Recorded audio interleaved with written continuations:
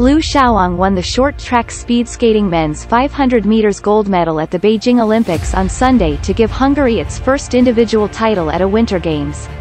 Liu, who claimed bronze in the mixed team relay and the 1,000 meters, led a clean race from start to finish to beat Konstantin Ivleyev of the Russian Olympic Committee after the other favorites failed to make the final. Konstantin Ivleyev took the silver for the ROC and Canada's Stephen Dubois claimed the bronze. Defending champion Wu Dejing of China led all the way in the B final, provoking the cheers from the home fans.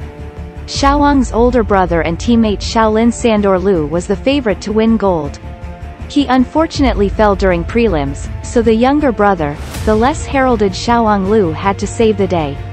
Liu Shaoang leads from the start and finishes strong.